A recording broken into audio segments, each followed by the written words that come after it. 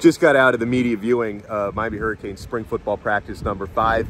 The pads came on today. They were thudding. It was physical. Something that I enjoyed was not only some, friendly, competitive trash talk from player to player, but coaches were trash talking each other. It was a lot of fun whenever we had the one-on-one drills, offense going up against defense. I was looking at quarterbacks throwing at targets, the net targets early in practice. I thought Reese Poffenbarger looked really good in that part of the drill. Then when they were doing one-on-ones, receivers going up against defensive backs late in practices. Had some of the DBs were wearing those oven mitts so they don't get too handsy today. And I enjoy, we see these battles every single practice. Veteran transfer defensive back Mishael Powell going up against Xavier Restrepo. They had some really good battles today. Powell won a couple of those. Restrepo won a couple of those. Restrepo made a play. It did hit the ground, but he made what was almost a ridiculous catch from the ground. I think he had been pushed over a little bit by Powell and nearly came up with the football. I got Cam Ward really excited. He ran out